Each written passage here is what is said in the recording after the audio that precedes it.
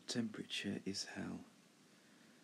Revelation 21:8 says, "But the cowardly, the unbelieving, the vile, the murderers, the sexually immoral, those who practice magic arts, the idolaters, and all liars, they will be consigned to the fiery lake of burning sulphur.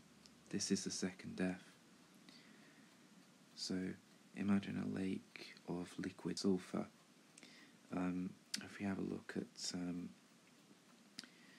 sulphur on Wikipedia, it's the 10th most abundant element by mass in the universe and the 5th most on Earth.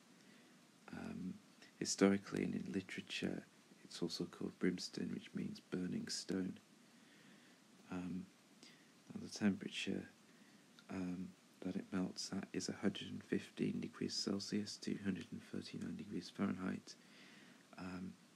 But it boils at 444 degrees Celsius, which is 832 degrees Fahrenheit. And it's solid for between 20 Celsius and 50 Celsius. So hell cannot be any hotter than 444 Celsius or 832 Fahrenheit, otherwise all the sulphur would boil away. But it cannot be any cooler than 115 degrees Celsius to 139 Fahrenheit, otherwise the sulphur would still be solid. I hope this answers your question.